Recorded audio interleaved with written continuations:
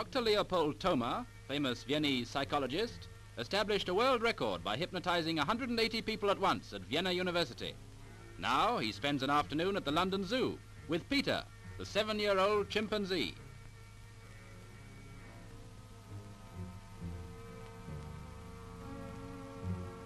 Under the influence of slow passes and crooning voice, Peter shuts his eyes, pouts his lips, and settles down to enjoy the strange sensation.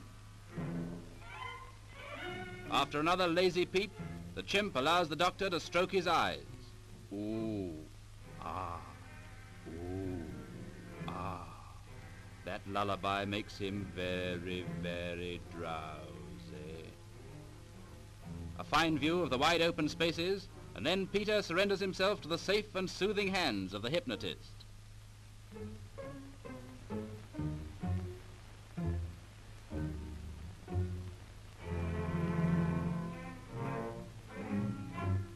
Peter is now in a state of coma, and for the first time in history a chimpanzee has been hypnotized. While Dr. Thoma closely examines the patient, science records its impressions.